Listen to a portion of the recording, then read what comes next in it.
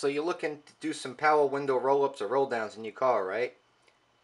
Easy enough until you actually go to do the job, right? Now, you see all this stuff I got laid out in front of me.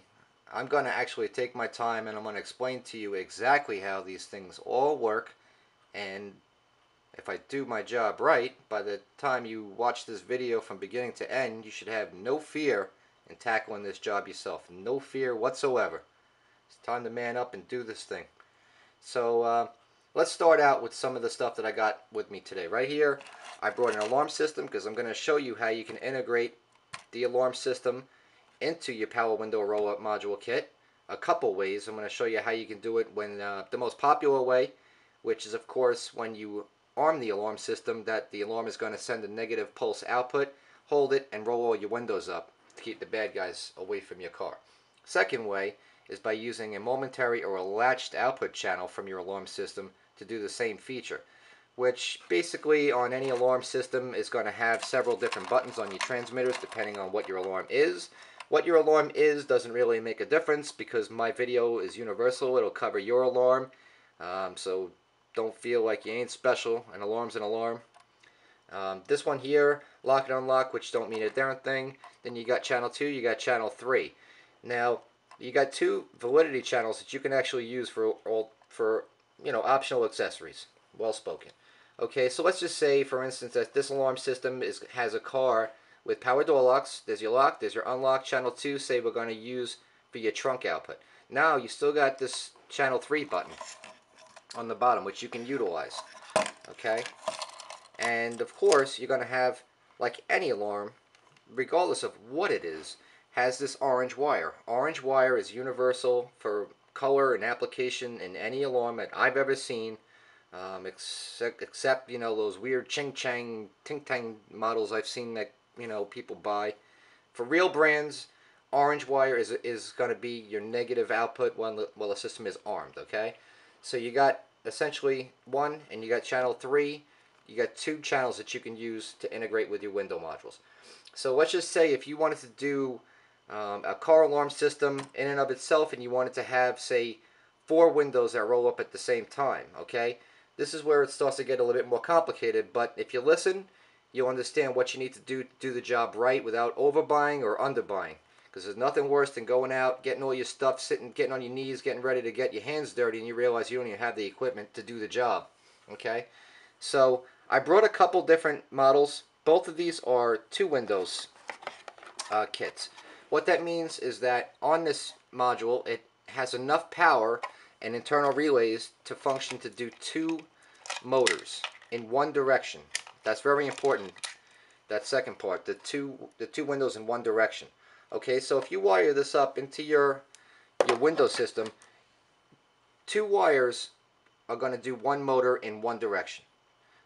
I don't know if I said that clearly enough. So 2 wires from the module is do 1 window in one direction. So let's just say if you had 4 of these power windows in your car and you wanted to have all 4 travel in one direction, say when you arm your alarm, all 4 go up at the same time, you're either going to need 2 of these, which is a 2 windows module setup, or something like this, which does 4 windows in one direction. Okay? Now, to take it a step further, if you wanted to do a 4-door sedan and you wanted to do all 4 windows, all 4 going up, all 4 going down, you would either need 4 dual 2-way window modules or 2 4-window modules. Okay? So before you go ahead and do your job and you go out and buy something and getting the wrong thing, make sure that you ask and you find out that you're getting exactly what you need to do your job. That's important. So with that said, I think we can get to it.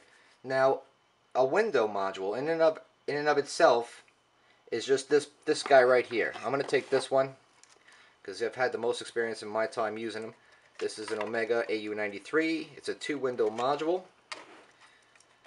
And again, looking at this, and even look at the harness on the Omega. If you look at something from DEI, you can see that they're almost the same kind of thing. It's almost like they all come from the same factory. Actually, I believe that they all, for the most part, do. So let's just take a look at this harness real quick, because what you see in this harness is going to be very typical of just about anything that you're going to buy And how it works is very simply this. You're going to have two wires which are going to be thicker. These are around 12 gauge. These are the two wires that you're going to use and cut one of your power window wire motors in your vehicle, and it's going to interrupt it and it's going to throw voltage. Say for instance, if you wanted to roll your window up, I'll use this battery for my demonstration. This is just a standard SPAL aftermarket window motor. These are the two wires that come from it. And here I just have a DeWalt 14 volt battery. Now look at this right there. That's the gear that actually turns the crank on the handle. Okay, when I apply 12 volts, it's turning the motor counterclockwise. Now if I take these two wires, reverse them, now you see that the motor is turning clockwise. So basically all it is, these two wires will take this motor and turn it in the direction of the polarity of the power source. So if I'm showing it, you know, positive 12 volts on the red, it's going to turn clockwise. If I put 12 volts on the black, it's going to go the opposite direction. Window going down, window going up. You see how it's going? That's all there is to it. Power windows are not complicated devices. They're really not.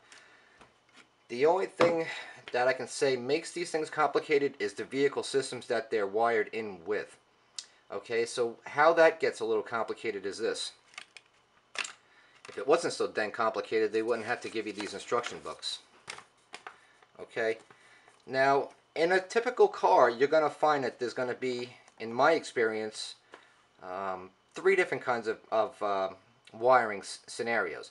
One is going to be where it switches to 12 volts to activate the motor and rest at ground.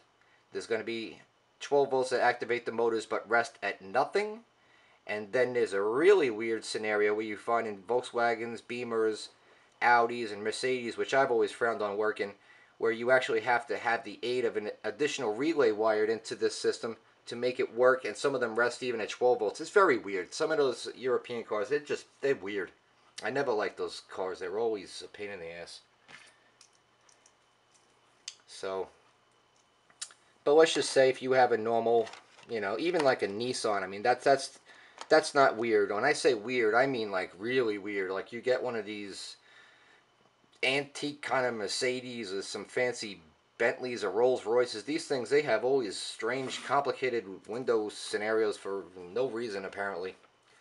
But anyway, we got the motor. I think I did an okay job of explaining to you how a motor works, okay? So basically when you're going to wire up your system, okay, you got, like I was saying, these two wires are devoted to the for one motor going in one direction. So say if you're going to do this motor right here, these two you would take. If you're a follower of my work and you see how I work, you'll know what I would do. Is I would take these, I would put them on my drill, I'd twist them up, and basically all you're going to do is you're going to take this, interrupt it. So in your car, of course, this is not going to be the end of a wire, but say this here is your up wire. You would cut it, you would put one side per the instructions to that side of the motor, and the other side this would go in line.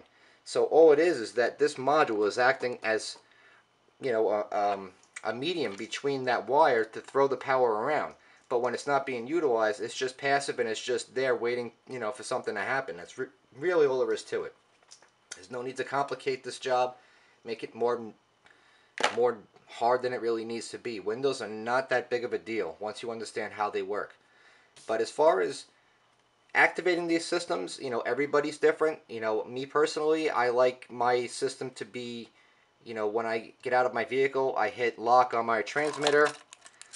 I just let the orange wire, which is already going to be, you know, split off to my starter disable, because it's grounding that to keep the car from starting. This would go to the module, activate it, and then it would roll my windows up. That's it. Any good module that you're going to buy, if you were wondering, will have a device built into it where it will automatically stop once it senses some electrical, you know, pressure where it can feel that the window is actually closed. It will stop. Now, as far as activating this here system to operate, of course, like I was explaining to you, you could just use the orange wire so that way when you get out, if your alarm passively arms itself, this will ground to tell the module to activate and roll your windows up, and that's the end of that. But if you have a setup where you have a couple window modules and you wanted to do, let's say, like a vent where you wanted to hit the button like this, and say you wanted to hold it down, and as long as you're holding it, it'll roll those windows down. That's called a momentary channel. So if you have that function on your alarm system, you could tie it in using your remote control to do that function. So that's a good way to do it. Or also, if you wanted to just do that momentary, on and up, and the opposite of using the orange wire. Or you could use a combination of the two, one for up, another one for down. Do whatever the heck you want to do. It doesn't really matter. It's all about your personal preferences. But again, it all depends on the alarm system that you buy. So when you're going out and you're going to get a system, make good choices, and you won't be paying for it down the road because you feel like, I wish I could have got this or that. Just do it right the first time. That's what I preach. If you're not sure, if you're looking for a system and you really could use some help, you can call us, you can email us. We have several websites. We sell all these products. We do our best to help people out. So that's pretty much all there is to the window module deal. We got the two ways, the 4 ways. Real quick, I touched on the alarm systems, how you can work these in combination with those. You can really go crazy with this stuff. You can get a nice system if you have like a hot rod. You can do door poppers, trunk release, window modules, and just go crazy with yourself. But hey, that's what I say.